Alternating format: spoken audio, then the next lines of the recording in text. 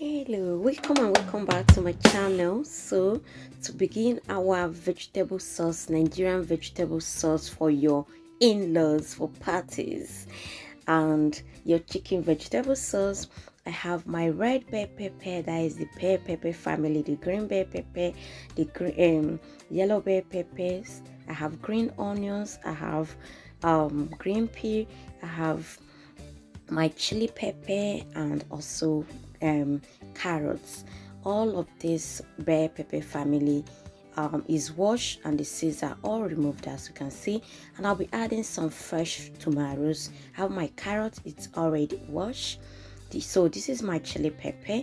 Use chili pepper according to your taste, everyone. So I'll be dicing all these veggies. I'll be cutting them according to the size I would prefer of camera, everyone. Keep watching. We are making for the in-laws.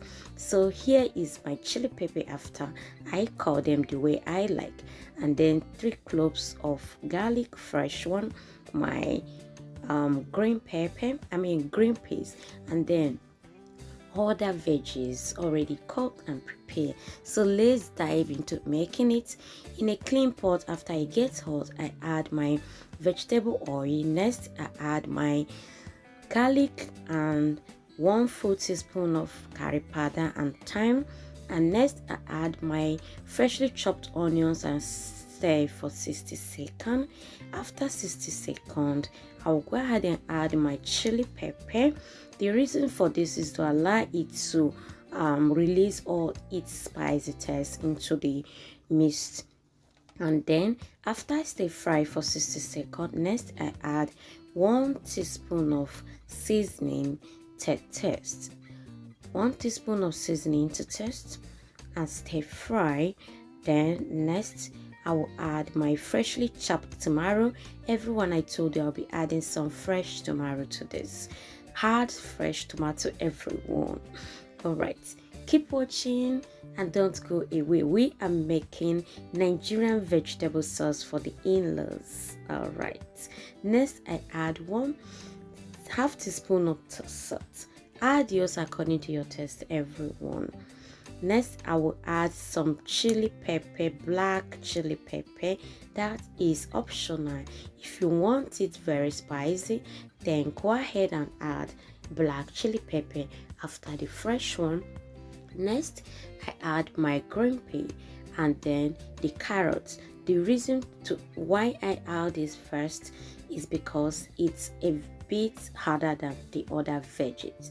You would agree with me that this is too very hard compared to other veggies like red pepper. So at this point, after I stir fry for 60 seconds, I will go ahead and add the bell pepper families, everyone. The green bell pepper, the yellow bell pepper, green onions, and then continue to mix to combine on a low flame for 160 seconds, everyone. Keep watching. If this is your first time here, you are highly welcome.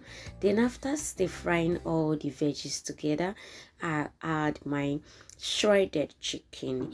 If you want to learn how to shred chicken and you're new to my channel, the first link that pop up on this very video is how to cook and shred your chicken from beginning.